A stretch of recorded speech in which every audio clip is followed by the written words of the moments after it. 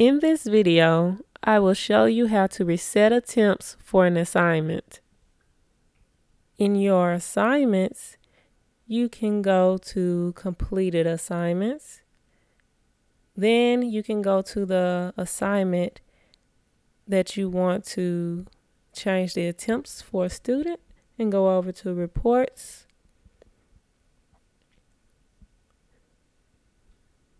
Once you get into your reports, you can choose the student in which you want to reset the attempts for a certain assignment.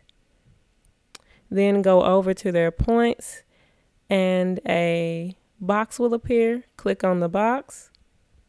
Then go up to actions. Click on the drop down box and select reset all attempts.